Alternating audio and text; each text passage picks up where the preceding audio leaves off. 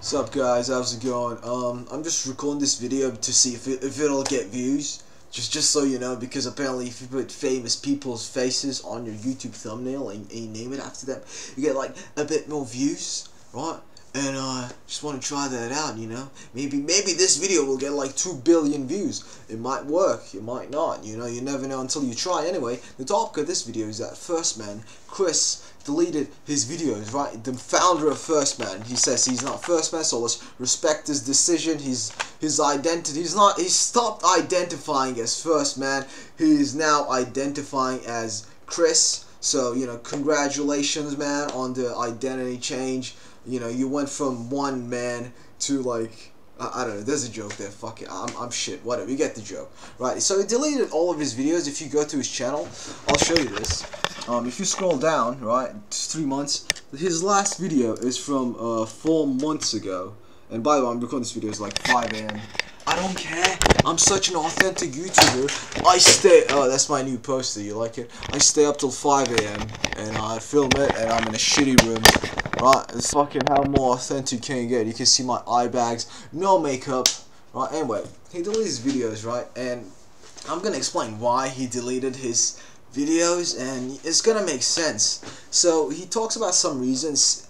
He hasn't publicly talked about it, but I know exactly why. Because first of all, he did like a TikTok thing. Chris did a TikTok thing where he did like some kind of affiliate marketing. He was getting famous on TikTok.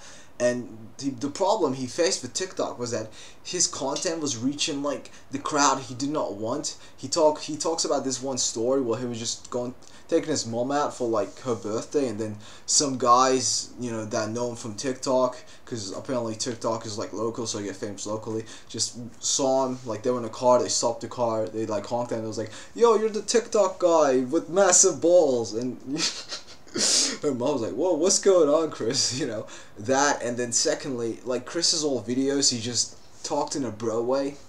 Which, if you don't know what a bro way is, it's basically when, you know, when you're with your bros, you just talk a like very unfiltered way, you know. So, you know, you let your true feelings and opinions about some certain things out into the world. And you know it's gonna be confidential, right? The bro code, right? It's not gonna get out now. His stuff is on YouTube, right? And he says some controversial stuff. Now, maybe it's the way he says it, right? Like there's a way of saying it. Oh, I don't think my lady should work because, you know, a delicate flower like her shouldn't work when a man like me can provide for her, something like that. You know, I don't want a pretty little hands to get dirty. Or you could just say like some like in a misogynistic way, which I won't say because I don't know, I'm on good people, but you know, you could say women shouldn't work this, or you could say like that, right? So like, you know, and the way he said it was like a bro way. It wasn't like kind of, oh, what if people clip this, right? So he does not want that. Secondly, he wants to go in a different direction with his brand, because let's face it, if you're on YouTube watching, like, especially this video, why the fuck are you watching this video, bro? Like, there's literally, like, people fucking skydiving in an ape costume, probably. That's a lot more entertaining. Like, I'm not even that handsome looking. Obviously, I'm the most handsome guy on earth, but, you know, well, fuck it, yeah, I'm really handsome, fuck you.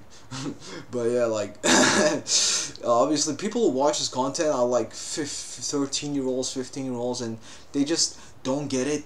This content is a bit more adult, and ever since like Chris released his course, he's just been he released like a course, and it's just targeting more towards an adult audience. Imagine like you talk about, it's like, oh guys, in Marbella there's amazing cafe where you can go, and it's like really cultured, and then some fucking kid from, I always say India, let's say another country, kid from what country could it show? Kid from Ireland, alright, 13-year-old kid from Ireland is like, hey Chris, how can I talk to girls? You're like, what? What the fuck, man? It's not the channel for it. Just go up, you know. Even me, like, don't people ask me about girl advice, like, don't ask me, man. Just the way I do it is just be a good man, and then women just come to you in a way, or you just get more confident. I've just been seeing this happening where I just don't do anything, and then I get like girls Instagrams, they just give it to me, kinda. I just go about my day. I was like, well, when the fuck did that happen? but you know, it just happens. I just improve on, keep on working on myself. It's the confidence thing. So his audience is changing, and he just doesn't want to be like a YouTuber. And fair enough, you know. Imagine if he says in this Rob Lipset podcast talks about like when he introduced himself. Imagine if he said, "Oh, I make like alpha male YouTube videos and I sell supplements." Yeah, not you know. If you're with a girl, the girl's like, "Oh, no, that's a bit icky." And if she has an Essex accent, then that's even fucking worse.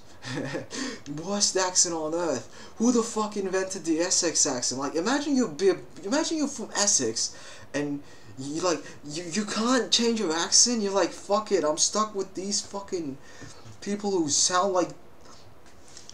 You're stuck with those people and can't change your accent, right? Imagine if Albert Einstein was from Essex and, you know, he was talking about fucking theory of relativity, he invented time travel, but he had an Essex accent, no one would fucking take him seriously. You can be like Stephen Hawking and people would think you're like a 40 IQ moron if you're with an Essex accent, alright?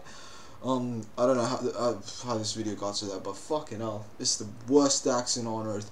Worse than like the fucking shitty American accents, alright? The fucking LA accent with the, you know, the voice dry fucking, was it rasp? Not rasp, vocal fry. Okay, the LA girl with the vocal fry, like the way she speaks is like it feels like ice cream on the ears compared to Essex accent. Okay, Essex accent on your ears feels like, I'd say, dragging your balls on shattered glass, but like that's too unoriginal. But I can't think of anything else.